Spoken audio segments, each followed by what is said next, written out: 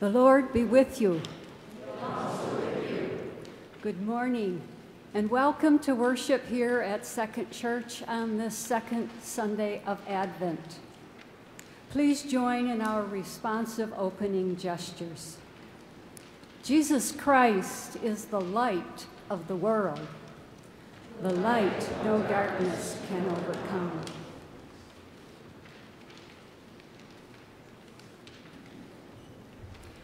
Jesus Christ is the living Word, the Word made flesh who came to dwell among us.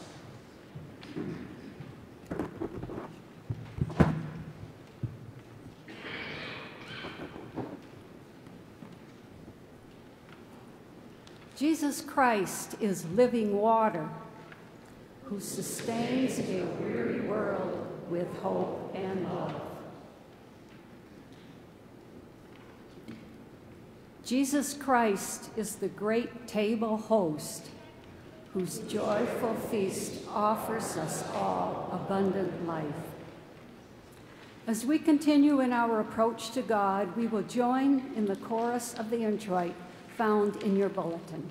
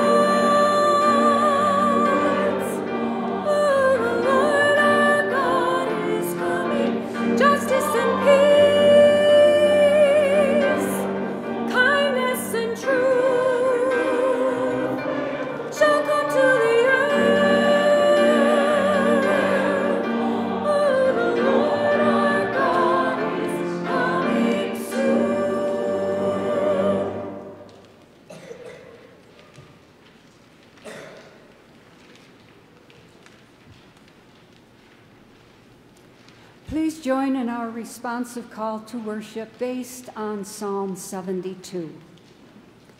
Give the king your justice, O God, and your righteousness to a king's son. Judge your people with righteousness and your poor with justice. May the mountains and hills bring life for the people. Defend the cause of the poor, give deliverance to the needy, and crush the oppressor. May righteousness flourish and peace abound. Blessed be the Lord, the God of Israel, who does wondrous things. Blessed be his glorious name forever. May his glory fill the whole earth. Our opening hymn is number 59, Comfort, Comfort Now My People. Please rise in body or spirit as we sing together.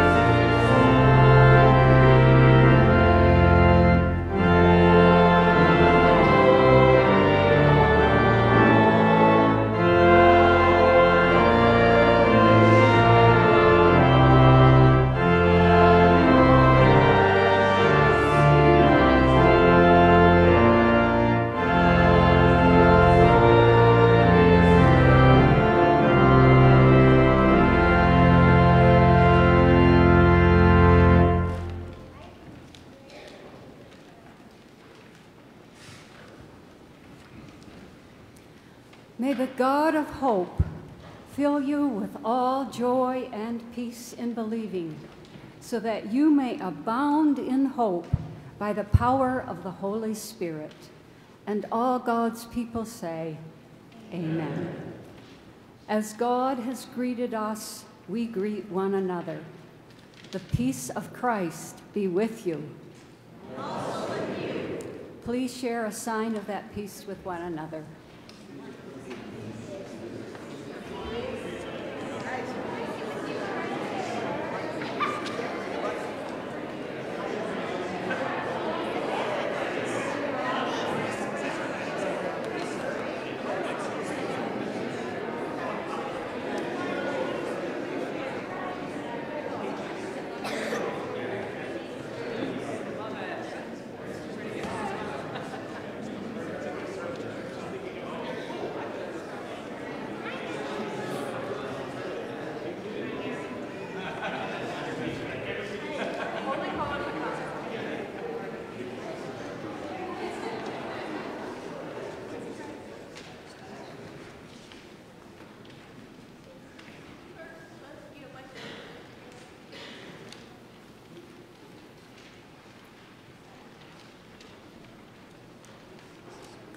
Like the season of Lent, Advent has historically been a penitential season, one where we commit to taking time to confess our sins before God and before one another,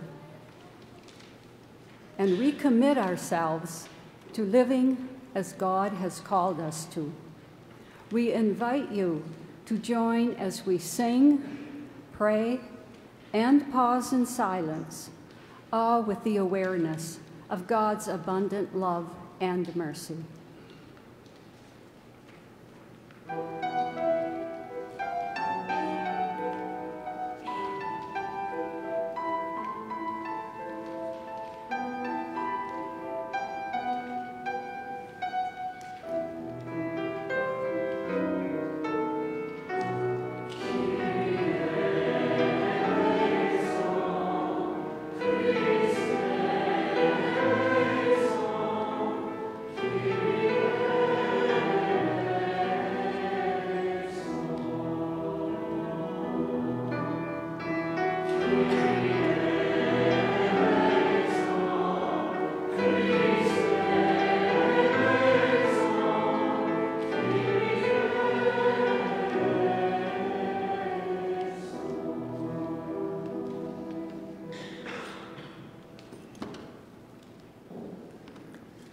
Lord, we have not kept watch for you. We have occupied ourselves with our own concerns. We have not waited to find your will for us. We have not noticed the needs of the people around us. We have not acknowledged the love that has been shown to us. Forgive us for our lack of watchfulness. Help us to wait to know your will. Help us to look out for the needs of others. Help us to work and watch for your coming.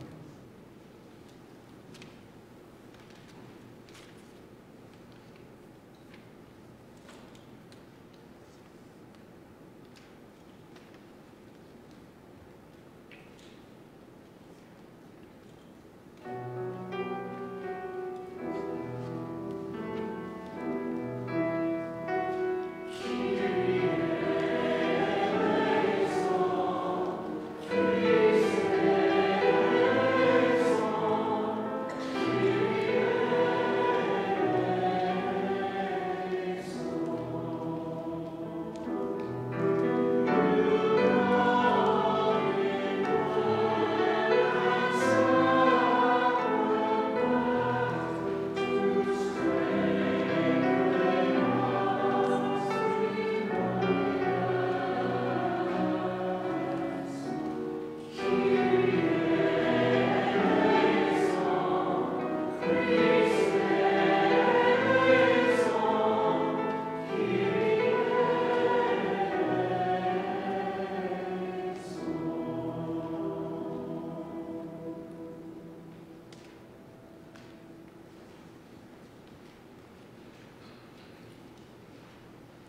Hear these words of assurance and guidance from Romans 15.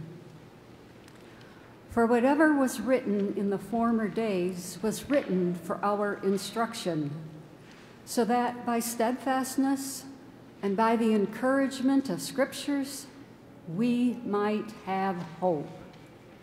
May the God of steadfastness and encouragement grant you to live in harmony with one another in accordance with Christ Jesus, that together you may with one voice glorify the God and Father of our Lord Jesus Christ. Welcome one another, therefore, just as Christ has welcomed you for the glory of God. For I tell you that Christ has become a servant of the circumcised on behalf of the truth of God, in order that he might confirm the promises given to the patriarchs, and in order that the Gentiles might glorify God for his mercy. As it is written, therefore, I will confess you among the Gentiles and sing praises to your name. And again, rejoice, O Gentiles, with his people. And again, praise the Lord, all you Gentiles, let all the peoples praise him. And again, Isaiah says, the root of Jesse shall come, the one who rises to rule the Gentiles. In him the Gentiles shall hope. May the God of hope fill you with all joy and peace in believing, so that you may abound in hope by the power of the Holy Spirit. Thanks be to God.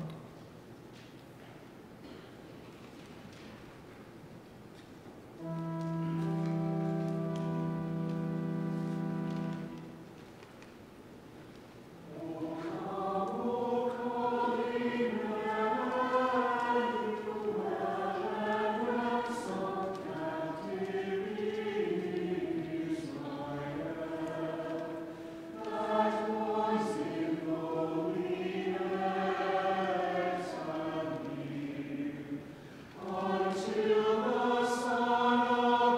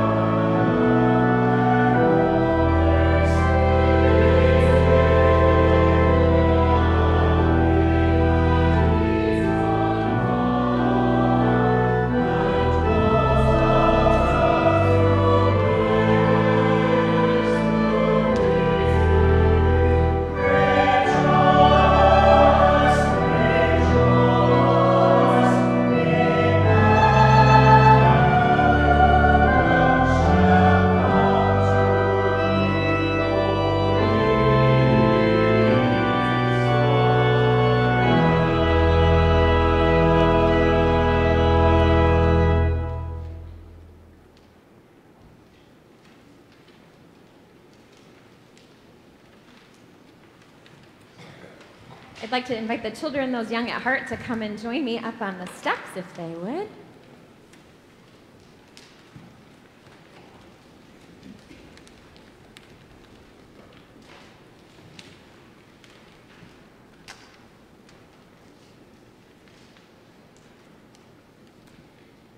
We started a new song last week. Do you remember it? Do you need a little refresher, you think? Okay, the first word is lead. Who can show me what the sign is? Do you remember? You're going to lead your hand. Yeah. Lead us to your light. Don't hurt yourself. Lead us out of darkness. Lead us to your light. Come, Jesus, come. Let's sing that together.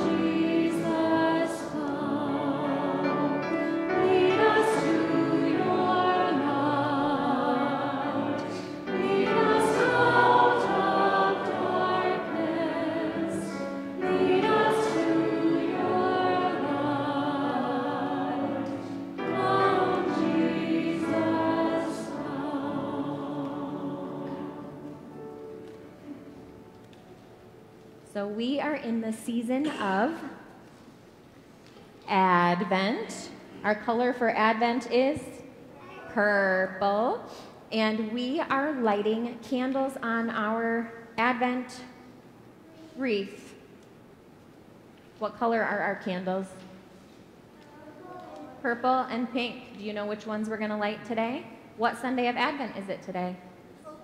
It's a purple candle day. Yep. It's the second Sunday of Advent, and it's still purple. Next week, we get to light the pink candle. So we're going to light 2 candles today, and we're going to light them when the choir sings to us. And the words that the choir is going to sing this week, they're going to first sing words that we heard last week about waiting for God's coming to the world. And we remember that we're waiting to celebrate what? Christmas, when we celebrate Jesus being born. And what else are we waiting for? I don't know. Are we waiting for Jesus to come back again? Yeah, we are. We think that might happen. We kind of hope it might happen. That's a really confusing thing, even for grown-ups, I promise. So they're first going to sing about that, and then they're going to say, Lord, you are hope. What is hope? A college in Holland?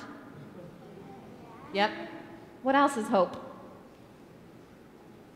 Anyone know? What's hope? What does it mean to hope? I hope for what? Do you hope for anything? Do you have hopes? Do you have dreams? Do you hope? Do you ever want anything, long for anything? No? Look at these children. They don't want anything. No Christmas presents this year. We're all set. No hope needed. But hope is more than just wanting a present. Hope is like I don't even know. How do we describe hope? This big, deep longing inside of us, this sense that that longing could be fulfilled in something else. That best present is actually possible. Maybe that's hope. So they're going to say, Lord, you are hope. And they're going to also say, Lord, you are healing. What is healing? What does it mean to be healed? Anyone? Healed? Nope. Nada. Man, this is a tough crowd today. Healing? Anyone? Healing? It means you get really sick, right? That's healing, is to be really sick? No. What is it to be healed? Anyone? To get better. Yes. We're praying, we're saying that God is the one who brings healing, who makes us better and can make the world better, because it says, Lord, you are hope and healing for our world. So not just for us as people, but for all the world as it goes together. And then it ends with, come now and bring us your good news. Have you ever received good news? Yeah? What kind of good news have you received? Good news. What's good news? Snow days? Presents? Parties? A surprise visit from one of your favorite people in the world? Would that be good news? A birthday is good news? Mm-hmm. What kind of good news do you think this is about?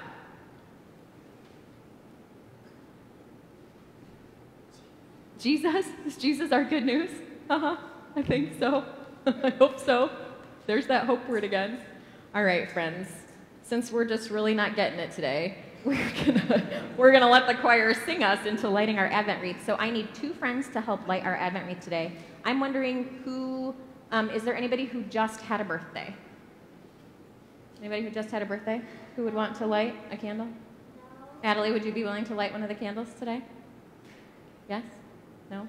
Okay. Natalie doesn't want to light the candle. Who has a birthday coming up? Alita has a birthday coming up. Elia has a birthday coming up. You don't want to light a candle?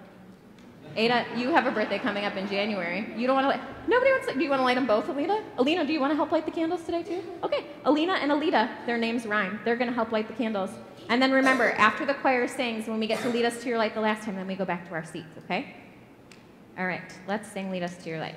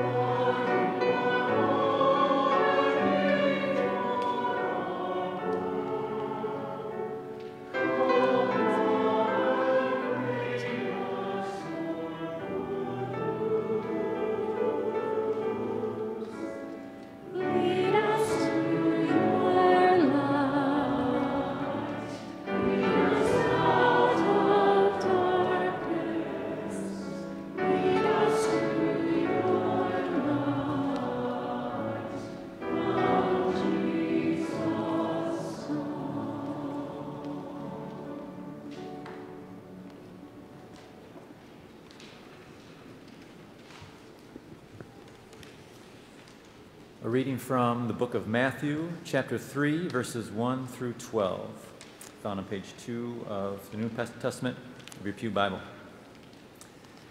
In those days, John the Baptist appeared in the wilderness of Judea, proclaiming, "Repent, for the kingdom of heaven has come near." This is the one of whom the prophet Isaiah spoke when he said, "The voice of one crying out in the wilderness, prepare the way of the Lord, make his paths straight." Now John wore clothing of camel's hair with a leather belt around his waist, and his food was locusts and wild honey. Then the people of Jerusalem and all Judea were going out to him, and all the region along the Jordan, and they were baptized by him in the river Jordan, confessing their sins. But when he saw many Pharisees and Sadducees coming for baptism, he said to them, "You brood of vipers, who warned you to flee from the wrath to come? Bear fruit worthy of repentance. Do not presume to say to yourselves, 'We have Abraham as our ancestor.' For I tell you, God is able from these stones to raise up children to Abraham. Even now the axe is lying at the root of the trees. Every tree, therefore, that does not bear good fruit is cut down and thrown into the fire. I baptize you with water for repentance, but one who is more powerful than I is coming after me. I am not worthy to carry his sandals. He will baptize you with the Holy Spirit and fire. His winnowing fork is in his hand, and he will clear his threshing floor and will gather his wheat into the granary, but the chaff he will burn with unquenchable fire." This is the gospel of our Lord. Praise to you, O Christ. Let us pray. God, may the words of my mouth and the meditation of our hearts be pleasing and acceptable in your sight. For you, O Lord, are our rock and redeemer. Amen. So, Pastor, hearing that passage makes me think of pastor theologian Fleming Rutledge makes a point in her book on Advent that no one adds John the Baptist to any of their nativity scenes, right? Which, and there isn't really a great, even Advent calendars sort of leave John the Baptist out. And then I had the thought during the 8 o'clock service, how awesome would it be, right? In Zealand, we have these cool yard card things. How awesome would it be at the front of the parsonage to have one of John the Baptist, in his camel hair saying, repent, right? That would really set us up. That would set a great holiday season, right? You're like, wow, what kind of church is that? So if any of you are artistic like that, I would love that as a Christmas present.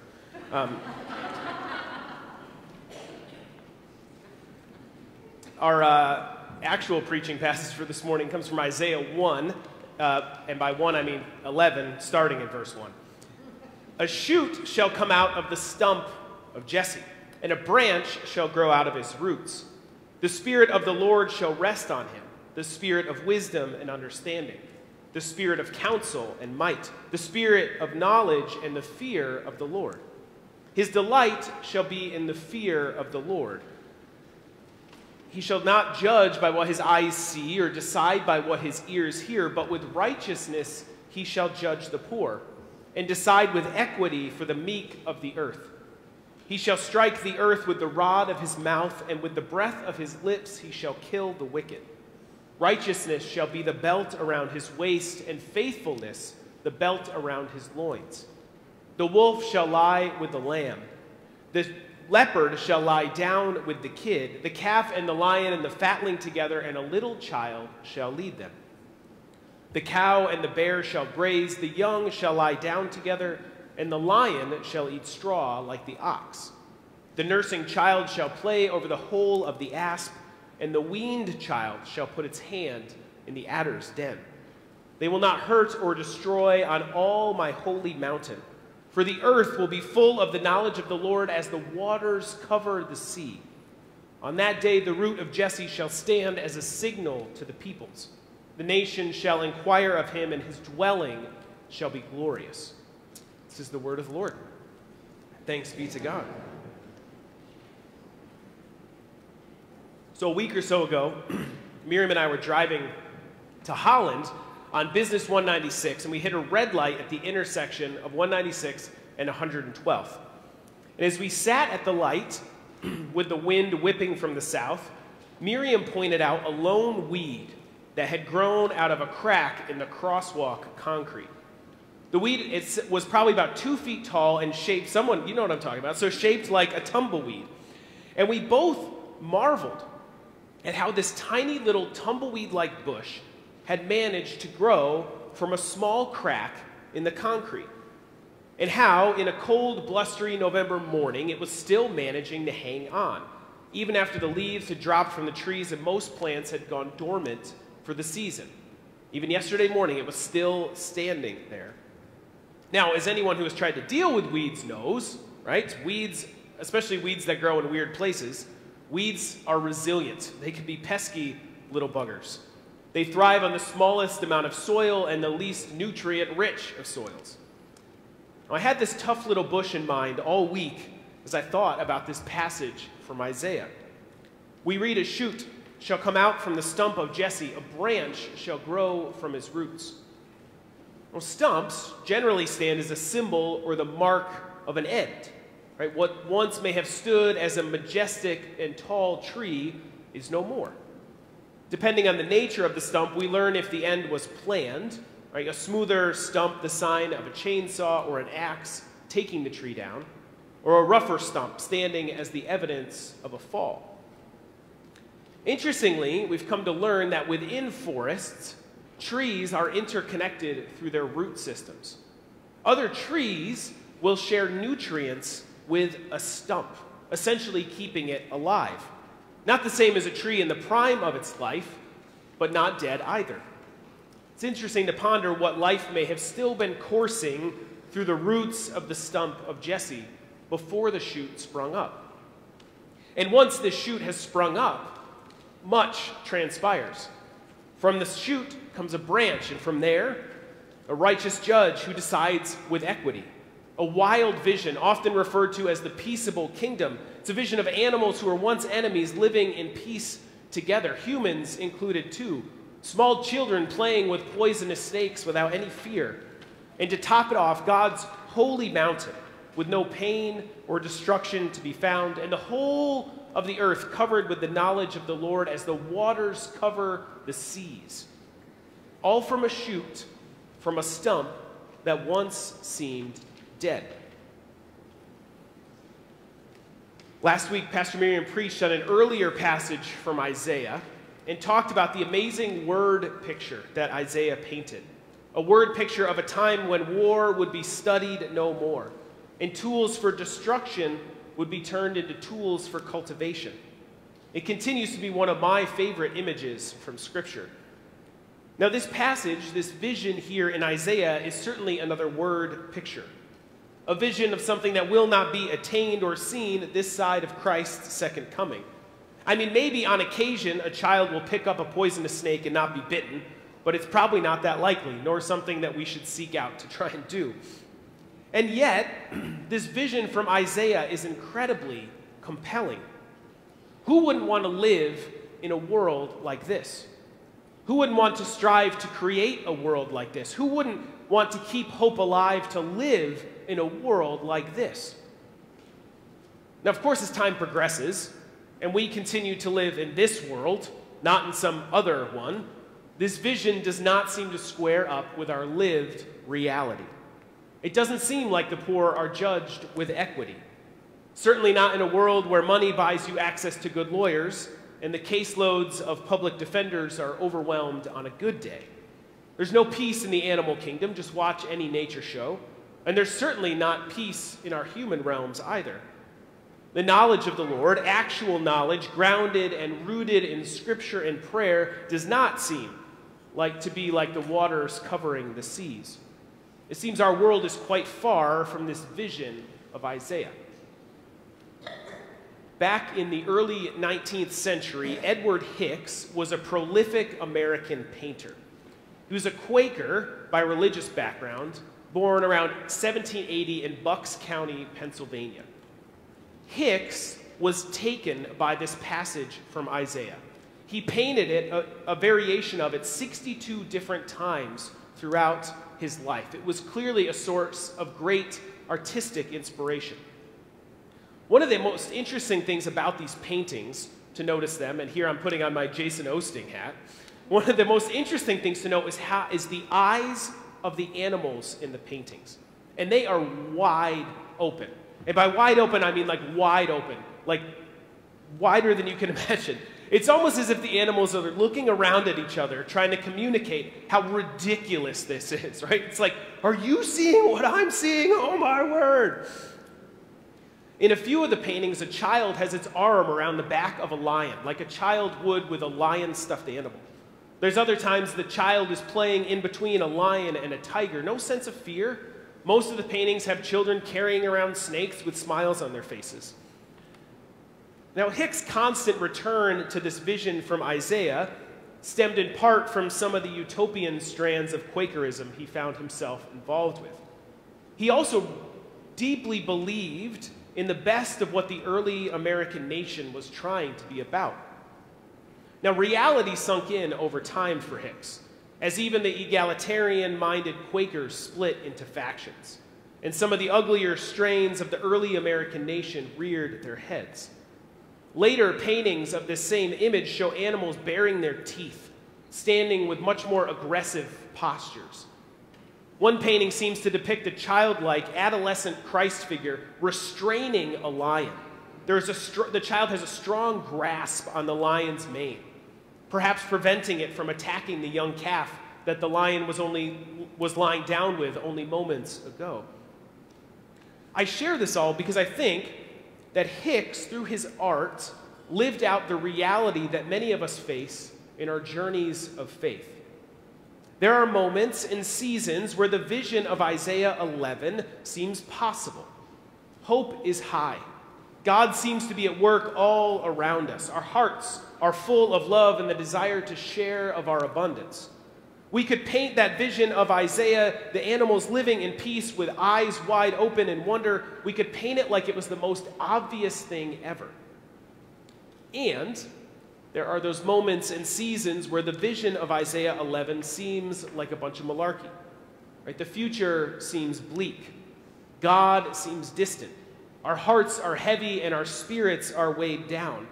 If we tried to put brush to canvas, all that would come out would be harsh tones and bared teeth. But I think that one of the most important aspects of Hick's career, and I might be stretching a bit here, but I don't think so.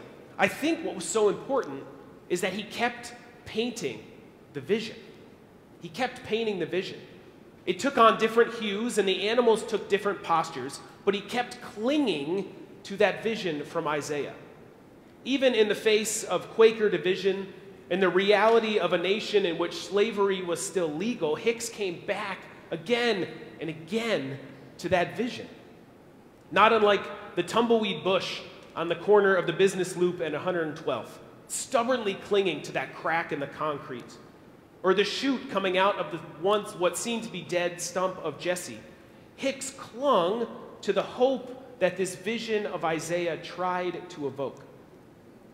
And I think for us here in 2022, there is something to learn from this painter and these plants growing against the odds. There is something important about returning to visions such as these again and again and again. There is something to holding on to these visions even in the midst of the struggles of life. There is something to be learned about who God is and who God is calling us to be by revisiting these again and again. Because throughout Scripture, we see that though things may be small, when the Spirit of the Lord rests upon something or someone, great things happen.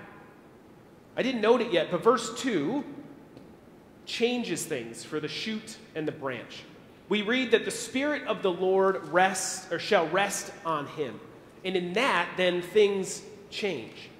Right? And we see throughout Scripture, the Spirit of the Lord comes to Abram and Sarai, childless and old as they are, and a great nation is birthed from them.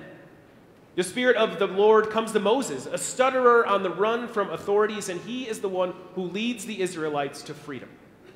The Spirit of the Lord comes to Deborah as she sits under her tree, and she is the one who leads the people and frees them from the oppression of the Canaanites. The Spirit of the Lord comes to Hannah, childless, desperate for a child, and she is the one who gives birth to the great prophet Samuel. The Spirit of the Lord comes to Elisha, the prophet, and the widow's oil overflows so much that she is able to pay off her debt and free her sons from being sold into slavery. The Spirit of the Lord comes to John in the wilderness, dressed in his camel hair, eating honey and locusts, weird as he is, and he is the one who prepares the way of the Lord. Friends, when the Spirit of the Lord moves, what seems small can grow to beyond what seems possible. When the Spirit of the Lord moves, these prophetic visions become reality. They may not come at the time when we want them to come, and they may not look like we want them to look, but they will come. And so we, as followers of Christ, followers of the one who will come again, we persist in our small actions and our stubborn clinging to these visions, trusting that the one who has been faithful will continue to be faithful to the end. Even in the face of the great troubles of the world and the despair that can set in, we continue to raise our lights in the darkness. We continue to love in spite of hate. We continue to widely welcome in spite of rejection. We continue to work for peace in spite of conflict. We continue to be generous with our time and our money in spite of that which tells us to hoard and store away. Fleming Rutledge, who I referenced earlier, writes in her Advent book, "Such seemingly small actions are part of the eternal plan of God for the salvation of the world. We are not doing it. God is doing it. That's why we can trust the unfolding of his purpose and find our own place in it." Friends, God is on the move. The shoot continues to grow from the stump of Jesse. The earth will soon be full of the knowledge of the Lord as the waters cover the sea. May we endeavor to join God in this work, finding our small part and trusting that God will strengthen us and uphold us as we go about his work. In the name of the Father, Son, and Holy Spirit, amen.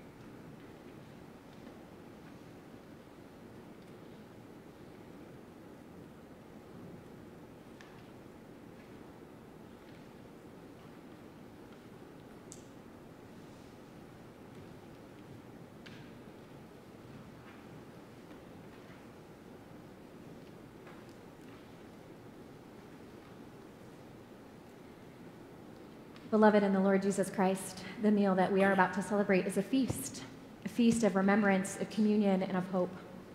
I was talking with someone this week who remarked on communion not being their favorite part of the service because we celebrate it so much.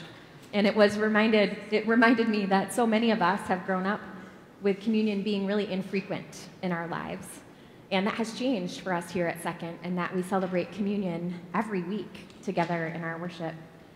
And while that stretches us, those of us especially who grew up with it more rare, it strikes me that this practice of coming to communion week after week is our living into that kind of vision, like Isaiah 11, like that painter who just couldn't give up painting that picture. We come week after week to this table to immerse ourselves in this vision of who God is, for here we remind ourselves of God and the way that God loves this world, the way that God loved this world so much to send Jesus, the Word made flesh, for us and for our salvation.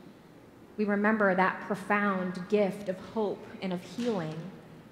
We commune together week after week, finding ourselves side by side with those who struggle in this world just like we do. And through the profound work of the Holy Spirit, here at this table, we find ourselves drawn into the very presence of Christ, a presence we need more than 4 times a year, and maybe even more than once a week.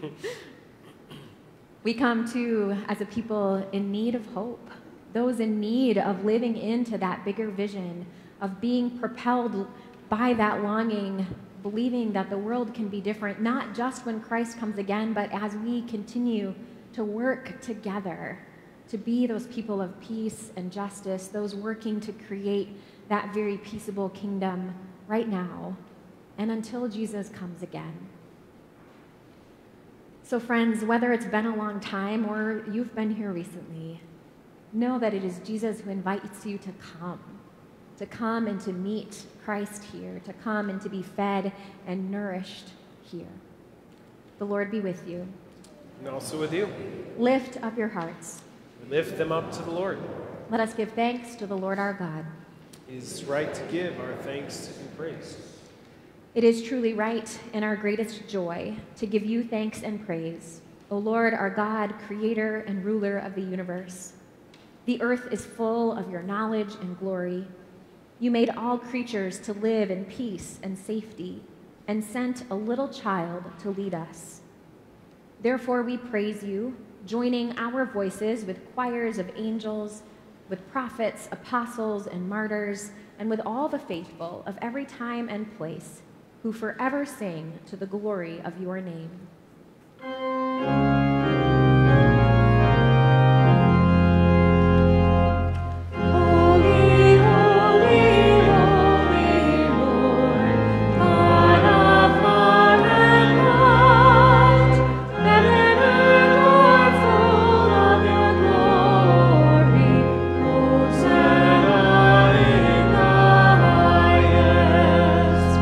Blessed is the one who comes.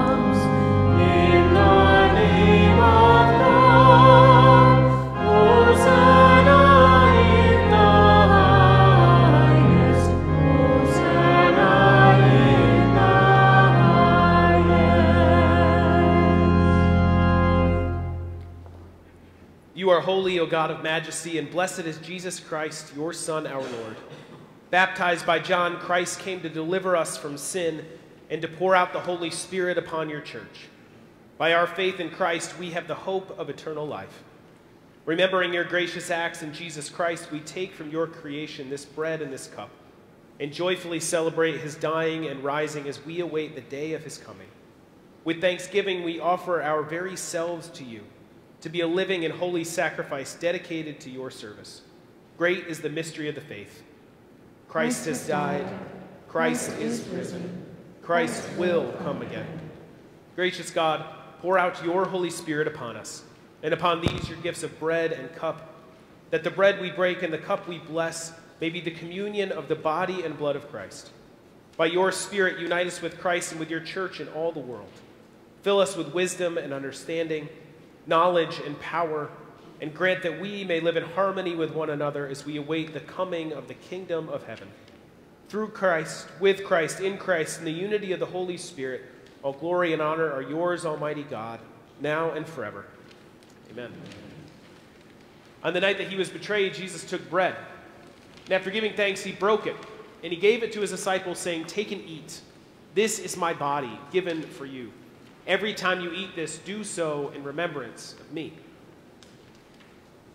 In the same way, after they had eaten together, he took the cup, and he gave it to them, saying, "This cup is the new covenant in my blood. Every time you drink of it, do so in remembrance of me." The bread which we break and the cup which we bless are the communion of the body and the blood of Christ. These are the gifts of God, given for us, the people of God. We invite you to participate in communion this morning by coming down the center aisle. We'll hand you a piece of bread, get a cup from either side, and return to your seat by the outer aisle. If you are more comfortable being served in your seat, please know that an elder is available to serve you there as well. I invite the elders to come forward at this time.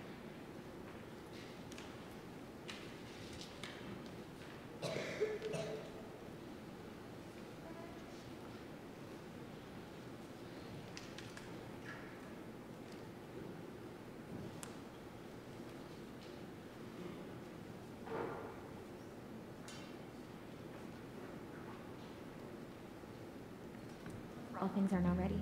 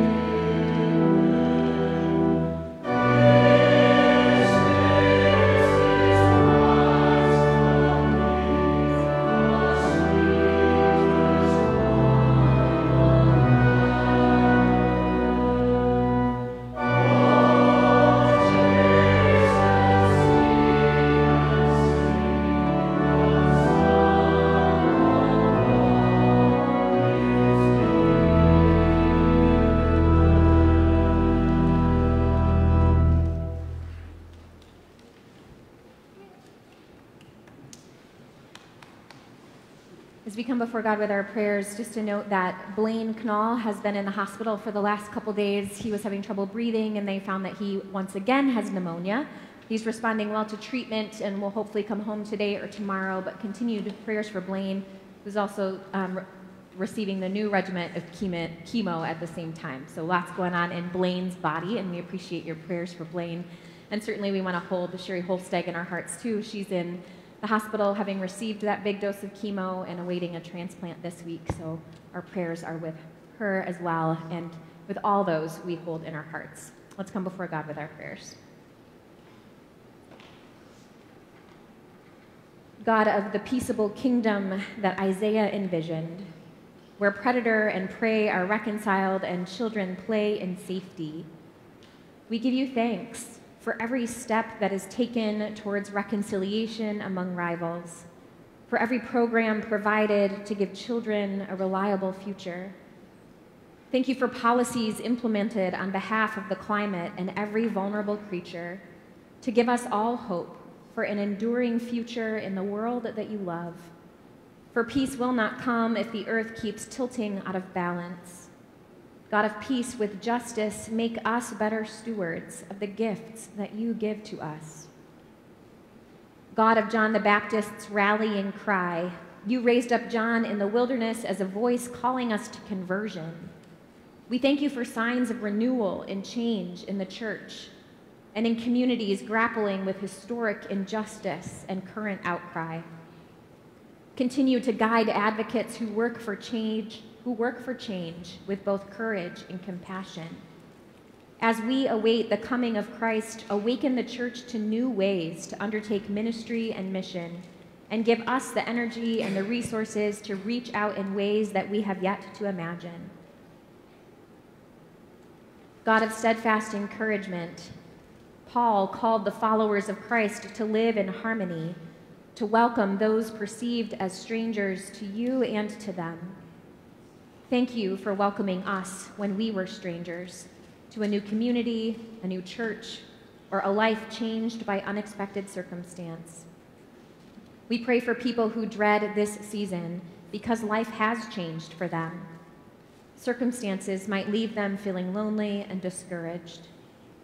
Draw close to those who suffer in body, mind, or spirit, and guide us to reach out to someone who might need comfort or encouragement. God of justice and equity, the Psalms, the prophets, and the Gospels proclaim your care for the poor, your expectation that your people will look to the needs of the vulnerable. We thank you that we do have resources to share as a church, as a community, and as a nation. We pray that leaders in each of these spaces will attend to long-standing injustice, to urgent need, without excuse or delay. We pray for those places torn apart by war, for communities devastated by storm, flood, fire, or drought. Challenge any who would hoard scarce resources or profit from the needs of others. Open our hearts to share what we can, even as we might face our own difficult times. God of peace with justice, make us better stewards of the gifts that you give to us. Hear our prayers, O God, and strengthen us to serve you in faith and obedience. We offer our prayers through our Lord Jesus Christ, who taught us to pray together. Our Father in heaven, hallowed be your name. Your kingdom come, your will be done, on earth as in heaven. Give us today our daily bread. Forgive us our sins as we forgive those who sin against us. Save us from the time of trial and deliver us from evil. For the kingdom, the power, and the glory are yours, now and forever. Amen. Just a few announcements about our life together in Christ. One, we want you to know that today we're encouraging some sign up for volunteers starting in January. Someone, might be me, might be someone else. Charlie's going to do it? Oh. You can't say no to Charlie. No, I can't say no to Charlie. There's a TV out there so that you can read all the spots and the dates and where we need all of those helpers in our various second hour opportunities. If you're willing to sign up, we encourage you to do that while you're enjoying a cup of coffee. we'll have that out for the next few weeks. We want you to come back today at 5 o'clock for our second series. It is a handbell duo playing some wonderful seasonal music. So we hope you'll come and join us for that at 5 o'clock here in the sanctuary. If you would like to order poinsettias for the Christmas Memorial Garden, those forms and money are due by tomorrow. So don't delay and drop those off today. You can also do that online. And then last but not least, wanted to call your attention to our coming alongside of families at Roosevelt in Venture again this year. We are looking for some more folks to sign up and participate with that. There are a couple different ways you can engage. One is by picking up some gift cards to some specific stores. And the other is by, if you have time and energy to go shopping for those who have opted for that option, you can sign up for that using the Sign Up Genius link. If you have no idea what that is and you would like some help, you could talk to me, to Lynette, or anyone with a smartphone who knows how to use it. How's that? Sounds good. All right. So for those who are doing gift cards, we need those sooner than the wrapped gifts because we want those families to be able to go and do their shopping before Christmas. I think that makes sense. And we could use some more of that. There's lots more in your Spire, and I trust that you will read all of those things. As we have gathered our gifts before God, we now present those to God.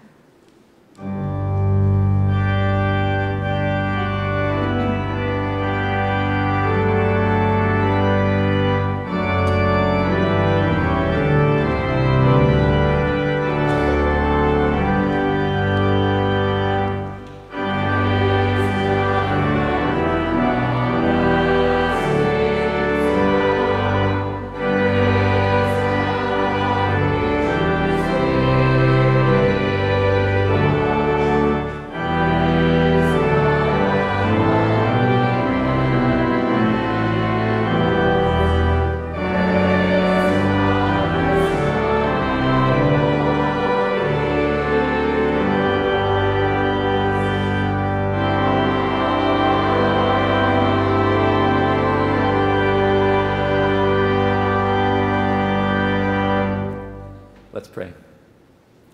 In the name and in the Spirit of Jesus, we bring our gifts to you, O God.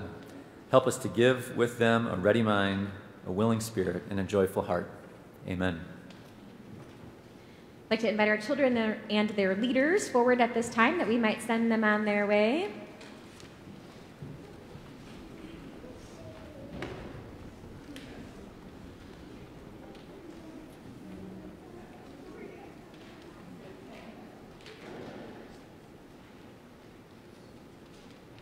Congregation, what is our blessing?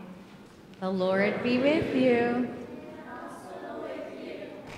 Our sending hymn is number 470, View the Present Through the Promise, a wonderful way for us to embrace the vision from Isaiah today.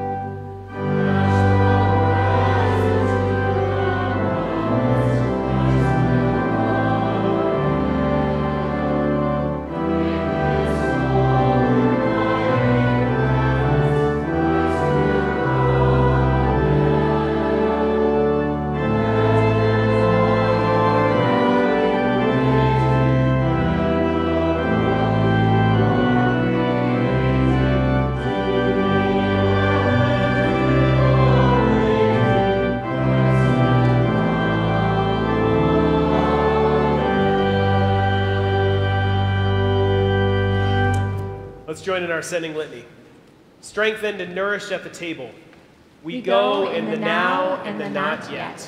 Refreshed at the font, We go in the now and the not yet. Sustained by the word, we go in the now and the not yet. Transformed by Christ's light, We go in the now and the not yet. And now may the Lord bless you and keep you. May the Lord make his face to shine upon you and be gracious to you.